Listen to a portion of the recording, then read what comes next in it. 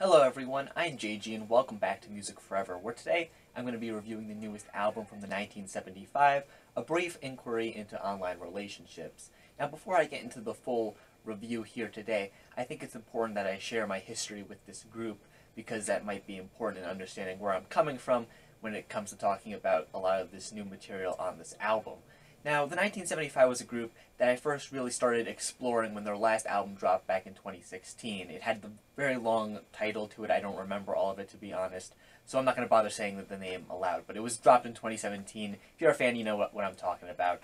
Lots of people that I follow here on YouTube had a lot of nice things to say about that album, so I was interested in checking it out to see if I was, going to really like it. And, after giving it some listens, it really did not do all too much for me, but I was really determined for some reason to like this album, so I started going to listen to it in many different contexts, when I was tired, when I was very awake, when I was, in the middle of the day, at night, when I was just listening to it as background music while doing something else, listening to it while I was just completely focused on it, and no matter how many times I tried to get into this album, I really just could not for the most part. I mean, I don't think it's a terrible album. I would say it's average overall. There are some tracks on it that I do enjoy, but overall, it didn't do much for me overall. I also checked out their debut album, and also didn't do a whole ton for me.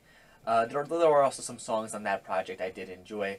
So overall, I haven't really enjoyed the 1975 album in full, but I think that these guys do have talent. I think they do have the potential to make a good album, and that's why I was interested in checking out this new album here that they recently dropped. I was hoping that maybe this would be the one that got me to be a big fan of these guys, because I feel like, I want to be a fan of these guys. I don't know why, I just do.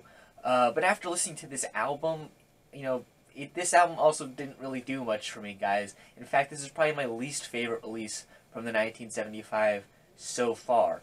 And while the previous two records from these guys really didn't do much for me because they were just pretty uninteresting at their worst, this album does have, some worse moments on it, I feel. I can understand why some people would like this album more than their past two, and I have seen a fair amount of people say that, considering that this album is definitely the most experimental that the band has put out to date. They do take several risks here on this project, trying out some new sounds, doing some new things, but I don't really feel like they pan out all that well. Experimentation is good and all, but you actually have to deliver with it as well. You can't just experiment and have that be the be-all, end-all. It has to sound good at the end of the day. And this album, it experiments, but it doesn't really sound good. The opening track to this album starts off pretty slowly. It's kind of like this nice build-up into the rest of the album. You think it's just kind of a typical kind of opening track type deal. And then you have this swell of auto-tuned vocals come in here, and this introduces one of the many things that the group decided to experiment with here on this project: auto-tune and other vocal manipulations. Now, when it comes to me personally and my music, I'm not someone who dislikes auto-tune. I'm not one of those people who just writes it off immediately for whatever silly reason. I think that there's a time and place where it can be used creatively and effectively. And, those times really are when, of course, like I just said, it's used creatively in an interesting manner, and it also has to sound good. Now, on this album, the 1975 do use the auto-tune in a creative way, I guess you could say. At least they're trying to, but I don't think it sounds good most of the time it pops up. And on this first opening song, it just doesn't sound very pleasant to me. It's just, like I said, it kind of swells in every so often here. It's very difficult to make out what's being sung here because of it, though I do feel like that was somewhat the point. But still, it just doesn't sound very pleasant to me. It just sounds very out of place and this doesn't sound good overall. The second track on the album, Give Yourself a Try, is probably one of the more straightforward tracks on the album. And for the most part, this is probably one of the better tracks in my opinion. There's not all too much here that I don't care for. I mean, the lyrics don't really do much for me. They're kind of drenched in that pretentiousness that I've never really cared for in the 1975, and this is by far not the only track on the album where this is a problem. But my biggest problem with this track is just that I feel like the guitar line that runs throughout this track is just mixed a little bit too loudly in the song. It makes it difficult, like the slightest bit difficult to understand what's being sung here on this track, and I don't feel like that was what they were trying to go for. I just feel like the guitar needs to be mixed a little bit more quietly here in this song. It's not overbearingly, in your face bad, but it just was slightly bothersome, and that just annoyed me while listening to this track, especially considering that a lot of the rest of this song is okay. And then it moves on to the third track, Two Time, Two Time, Two Time, and this is probably my least favorite track on the album. It sees the group experimenting with like dance hall and tropical sounding music here, and it wasn't good when artists like Drake tried to do it a few years ago, and it's especially not good when the 1975 tried to do it here. This track, it just takes the most basic aspects of a different genre and just integrates them, unashamedly into the band's sound. It's not a nice, marriage of these of the two really. It's just kind of like the 1975 decided to play dress up for a track, and it doesn't sound all too interesting. The vocals sound kind of annoying. Most of this track is just the chorus being repeated over and over. It's a pretty repetitive track overall. It's just not one that I find myself enjoying at all. It's a weird experiment. There's no other moment on this album where they go for a sound like this, and it really does showcase what I mean when I say that even though this album experiments, and I do appreciate the fact that they're experimenting here on this thing, it doesn't always pan out, and oftentimes on this album it does not, and the results are oftentimes some of the worst tracks on the album, like this one here. It just leaves a bad taste in my mouth. I really cannot stand this song. This isn't the only time in the album that the group decides to do a one-off experimentation with a different genre. Another prime example of this is the track I Like America and America Likes Me that comes later on in the track listing. This song apparently is taking some inspiration from a lot of more modern trap-inspired hip-hop, down to the rattling hi-hats and the percussion here, to the vocals on this thing, which have a ton of auto-tune on them, again, like much of, the auto-croon style of hip-hop does. But not only that, but that combined with the thick British accent that the singer of this band has makes, deciphering the lyrics to this track near impossible when just listening to it on its own.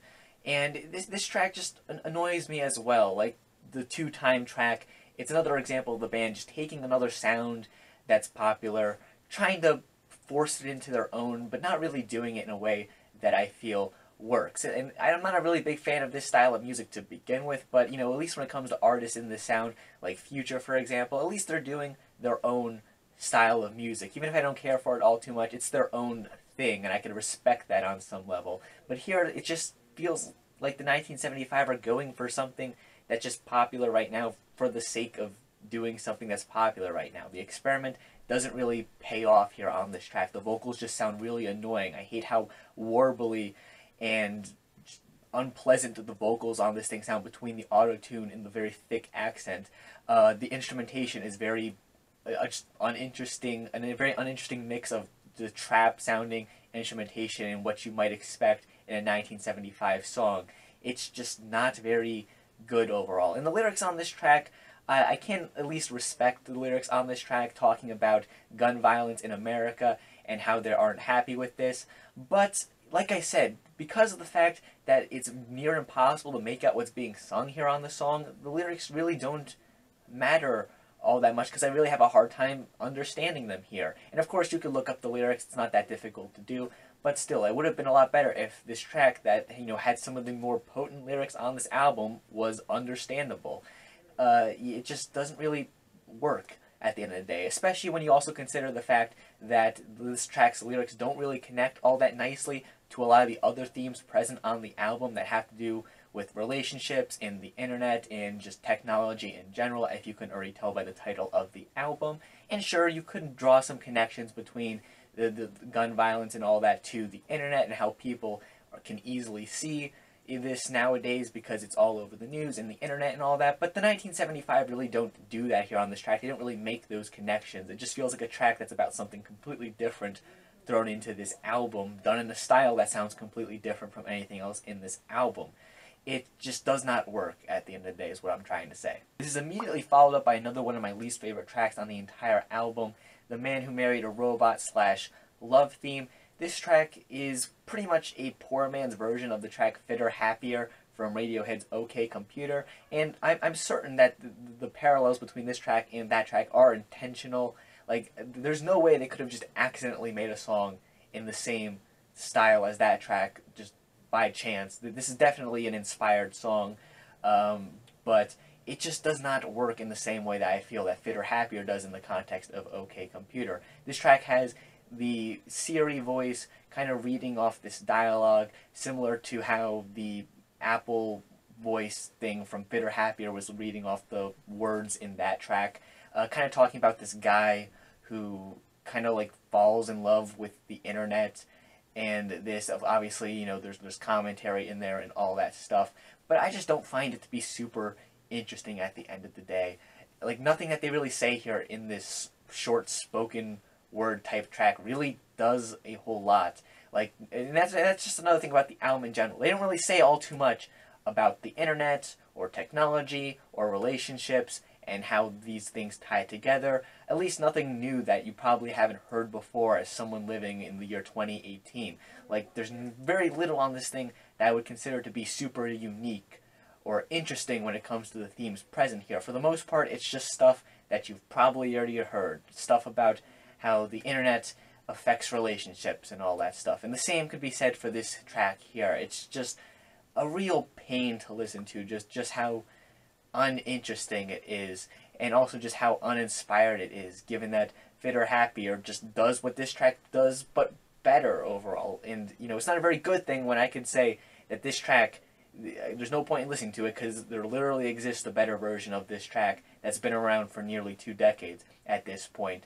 The band does attempt to make this track a bit different from Fitter Happier, though, by having a bit more music, you know, injected into it. I guess you could say Fitter Happier was just kind of that very cold, spoken word thing, whereas here there is some instrumentation going on, especially after the spoken word part comes to an end, where you have Love Theme, the second part of this track, but it really just sounds like instrumental filler to me. Like, very little of it is memorable or interesting. It just feels like they're trying to, you know, maybe pad out the runtime, either that or just provide a more cinematic feel to this track that really isn't all that interesting. Now, I've been pretty harsh on this album up to this point in the review, but that's mostly because I've been talking a ton about the songs on this thing that I just really did not like.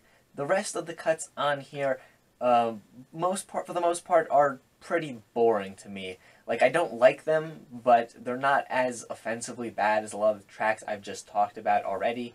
But for the most part, they're just uninteresting tracks with not all too much to say about them overall. And I just found to be a pain to listen to, not because they really did anything that was super offensively bad, but just because they were, you know, offensively boring overall. The track How to Draw / Petrichor, hope I'm pronouncing that right, is this 2-part track that comes earlier on the album, and it's not a super interesting track overall. I do feel like this song could be cut down significantly in terms of its runtime, just because there's so little on it that's really super interesting. I do kind of like the more electronic breakdown that comes towards the middle of this track. It's a nice change of pace in here, but like I said, this track would have been a bit better had it been shorter overall. There's also some slower, more acoustic type tracks on this thing that are just so hard to get through at times with how uninteresting they sound. Tracks like Be My Mistake, Surrounded by Heads and Bodies, Mine. These are some of the least interesting songs on this entire album. And sure, tracks like Two Time or the Auto Croon song, whatever it was called, those tracks, you know, weren't good songs, but they were kind of interestingly bad, I guess.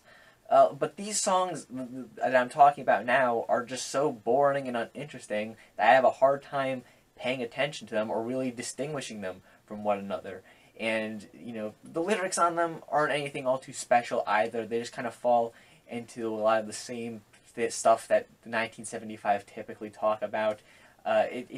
These tracks don't do anything for me at the end of the day. They're not interesting lyrically, they're not interesting instrumentally, they're not interestingly put together in the track listing of the album, and that's another thing. The album structure results in, like, the last third of this album, the last 5 tracks or so, being pretty much slow track after slow track, with the exception of one of the songs I will talk about later on.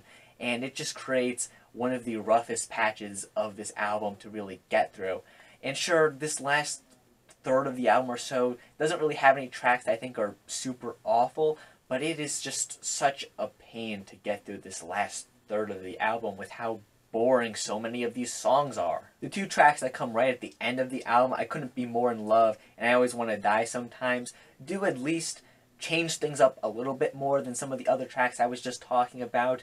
They have either, a bit more of a catchy chorus to them or something along those lines. The last track does have a bit of a more cinematic feel that I guess works nicely as a closer track, but they're still not super interesting songs at the end of the day. They're more interesting than the three I was just talking about, but still not all too exciting. The track Sincerity is Scary is probably one of the better examples of experimentation here on this project, taking in some jazzier instrumentation at times and incorporating it adequately enough into the 1975's typical sound. It's nothing outstanding or anything quite like that, but it's done okay enough, and considering that most of the experiments on this album tend to be some of the biggest flops on this thing, it's definitely commendable that they were at least able to incorporate something decently into their own sound and make a song that at the end of the day, isn't super interesting in my opinion, but it at least is somewhat passable.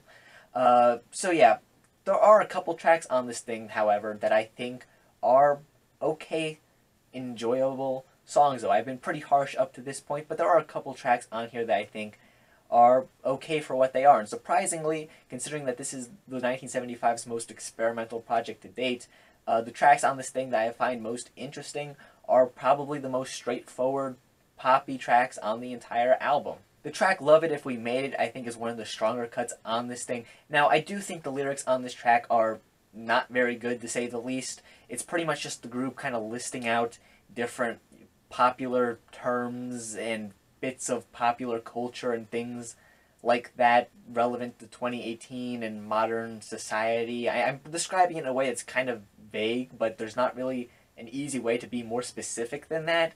Like, just give the lyrics a look if you haven't already done so, and you might get a good idea of what I mean, but it's kind of difficult to describe it more specific than that.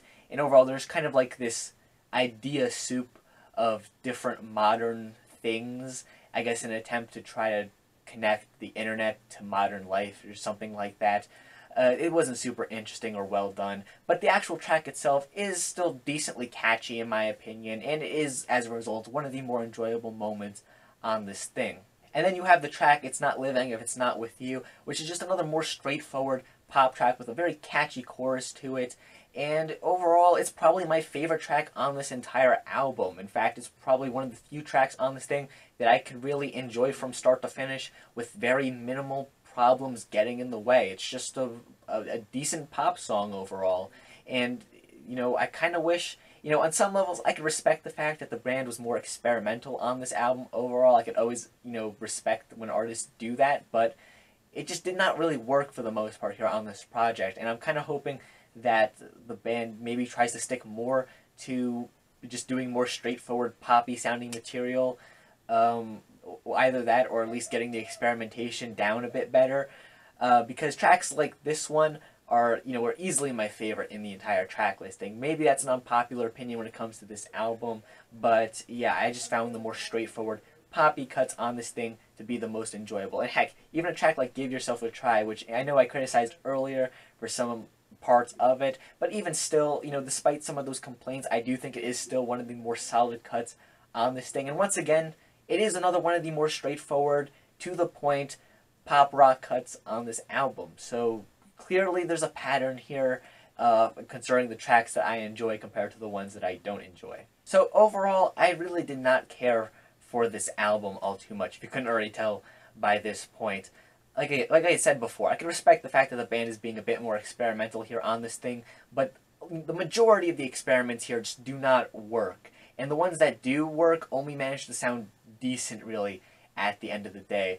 And I really hope that going forward, the band, at least when it comes to experimentation, decides to be a bit more focused with what they decide to do, considering that the experimentation on this album is just a bit all over the place. Like I said, some tracks take inspiration from one particular genre, and that's the only instance of it occurring really on the album.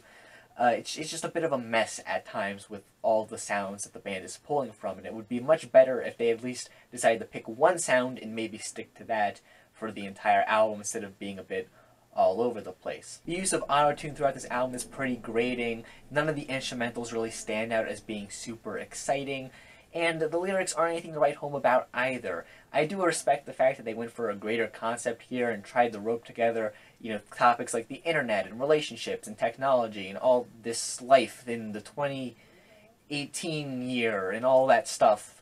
They tried to bring it all together, but it just kind of fell apart because they didn't really end up saying anything all too interesting about it here on this album. Pretty much anything that they really say about these things is stuff that you've probably already heard if you're alive in 2018, which just makes it really uninteresting to listen to at the end of the day. And a lot of the best ideas that they have when it comes to talking about these topics are ideas that they just kind of got from somewhere else, like on the Fitter Happier bootleg that comes on this album. It's an interesting idea, but it's been done before, so it's not so interesting this time around. The most disappointing thing about all of this really is that the 1975 is a group that definitely does have talent and the potential to make a good album. I can still see that through the faults on this album, and a good few times on this thing they were able to pull together a solid song. So they definitely could release a good album down the line. I think they still have the potential to, but nothing that they've done so far, particularly this album, has really excited me all that much. But I can understand if you'd feel differently. Overall, I recommend this album to fans of the 1975 or people who are just into this style of music to begin with.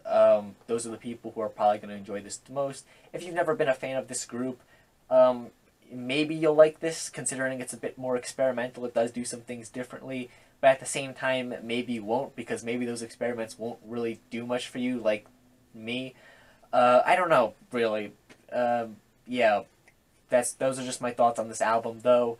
Just my own personal opinion. Feel free to have your own. In fact, feel free to leave it in the comment section down below. And while you're down there, make sure you leave a like on the video and subscribe to the channel for more music-related content. Things like album reviews, countdown lists, discussion videos, all that good stuff.